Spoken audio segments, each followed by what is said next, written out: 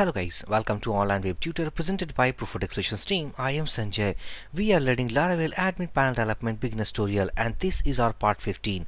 Inside this video session guys, we are going to add our form layouts for add faculty type and add faculty. And also guys, if you are a beginner to the channel, please don't forget to subscribe and keep watching our previous video sessions to get the clear concept about Laravel Admin Panel Development tutorial. In our last video session guys, we had developed about the layout section so if I back to administrator panel, and this is our admin panel, and in our previous video session we had actually implemented about add section, and this is about add class. These are the two layouts we have set. Now this time we need to set about add faculty type and basically for add faculty. Okay, these are the two things that we are going to set inside this video session. So back to editor. And first of all, let's open up our routes. So this is routes folder and web.php.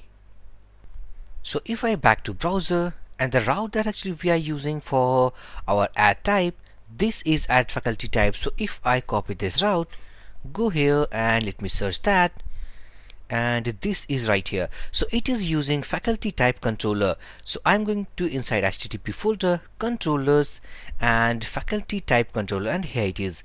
Inside this we have a method something called add faculty type, and this is the method. So I'm going to call a view file. So let's say that view, and first of all let's return view, and inside this view let's say admin. Inside admin we have views folder. Inside views folder let's say that add faculty type. Okay, so I'm going to copy this file name, scroll here, go inside resources, views, admin and views folder, and inside this views folder let's say that I'm going to create a PHP file and something add faculty type .blade.php. Okay, so file has been created successfully, and let's open up our add section.blade. I'm going to copy this layout, close this file and paste inside this file. So once we save this file, if I back to browser, reload this page, and this is the section, but we need to change the things according to our add faculty type. So back to our inside database table, something called add faculty type. Inside this table, what actually we want about the type name and the status. Only two things we need to set inside the form layout. Okay, so back to our editor, and first of all let's change the name something called add faculty type. So and also let's say add faculty type. Scroll down. This is not about section name, this is let's say faculty type, and if I scroll here, this is something called faculty type. Copy this for name, go here, change the ID, and also we need to change the name here. Finally we need to change the placeholder. So let's say that enter faculty type, and also these two fields we need to set inside the form, and all we have done now. So and this is about add faculty type. Okay, save this page, back to browser, reload this section, and this is all about add faculty type. Okay, status active and inactive. Now next we have to add our faculty section.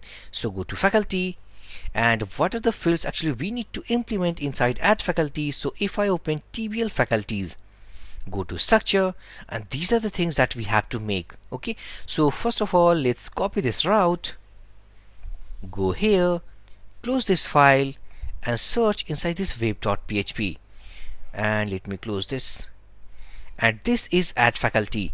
So it is using called faculty controller. So I'm going to open our faculty controller. So open this file, and inside this file we are using the method something called add faculty. So inside this method let's return a view file. So let's say that return, and this is return view function.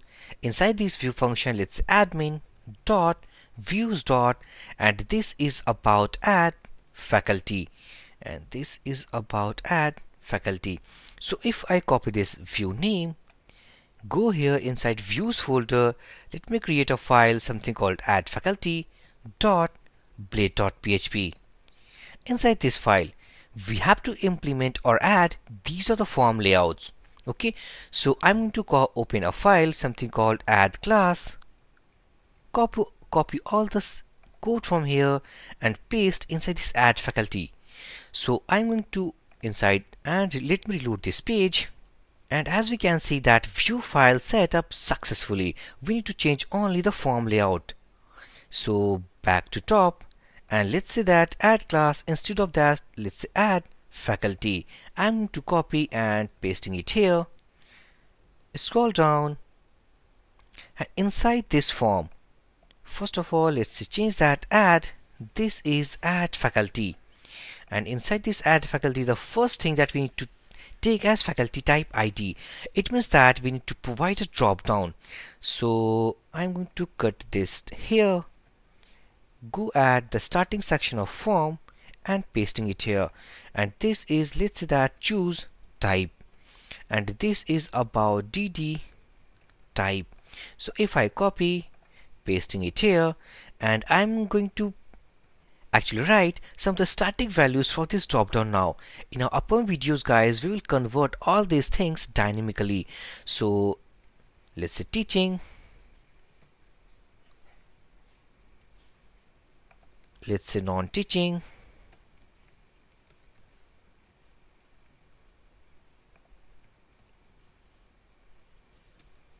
let's say labs faculty. These are the types and 1 to 3 as their IDs. Scroll down, this is all about, and also I'm going to copy and pasting it here, this is faculty type. Next we have to add as name. So this is about, let's say faculty name. So if I change this class name, let's say faculty name, copy this faculty name, pasting it here, and also we need to change about the placeholder.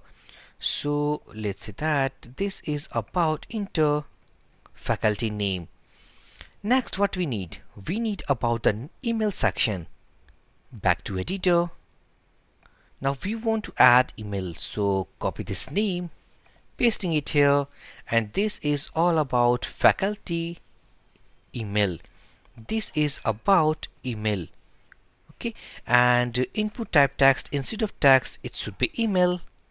Back here, and all we need to change about the faculty name to faculty email. Copy this faculty email, pasting it here, and finally we need to change about the placeholder. So this is enter faculty email. Next we want about the designation, I think. So designation. So if I copy this layout, pasting it here, and this is totally about the faculty designation. Okay, so faculty designation. So if I copy, it should be input type text. Scroll here and let's say faculty designation, and finally let's say that enter faculty designation. Next, so we want about the phone number. So if I copy again, pasting it here, let's say that this is all about phone number, faculty, it's phone, copy this, and this should be input type text, or let's say input type number. Okay, and finally scroll here, and this is something faculty phone, and finally we need to change here the placeholder. So this is not about designation, this is about phone number. Okay, so back to our database table. Next we want about the gender ID. So here we need to make a drop down. So if I back to top, copy this drop down and scroll down. So let's add about gender. So this is, let's say that gender. Inside this gender, first of all let's add male, and let's say that it's female. Now next we need to change about the DD. This is DD drop down, and this is about gender. copy this ID, replace with the name, save this file, and also we need to change about the 4 here. Next we need about something called profile photo. So, and if I just get rid of all these things first, so get rid of that, go at the top and let me copy this faculty designation, pasting it here. We need to change something according to our, so I'm going to get rid of that and let's say profile photo, and this is about input type file, this is about faculty photo, copy this thing, pasting it here and also pasting it here, and finally we need to just remove this placeholder. Next we want about the address, so I'm going to copy again and let's say that this is about address. Now I'm going to get rid of this input type text. We need to add called text area, so this is about text area. Inside this text area, let's first about the add class, so this is about form control. Next we need to add about, let's say name, so this is about faculty address, and also specify some ID, so this should be ID something like that, and finally a placeholder, so enter address. So all we have done now, all the important parameters we need to actually add it inside this form layout of add faculty. So if I get rid of this faculty, only the name, and finally this should be only email. So if I save this page, go to browser and reload our admin, this is all about add faculty. Inside add faculty we have to choose type first, about name, email, designation, phone number, gender, this is profile photo, address and status.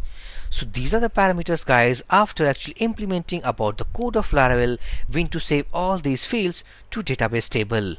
So by the help of this video session guys, we had added actually 2 more layouts for add faculty type and add faculty. Finally we have to make about add student, so we will implement inside next video session.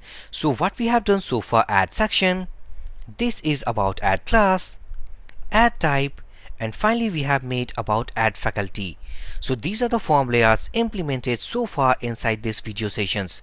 Next, inside this next video we will make about the add student, the layout section. And also guys, if you have started as your first video, then actually let you know that we have committed all the codes to this GitHub repository. You can download all the codes from here. All the code, if you go to the commit section, inside this commit section what we have done so far inside the whole playlist, I have committed step by step to each steps in the commit section. So scroll down, as you can see that this is about first commit, migrations, models, this is all about controllers, and so many more things about the last video session about class section and the class.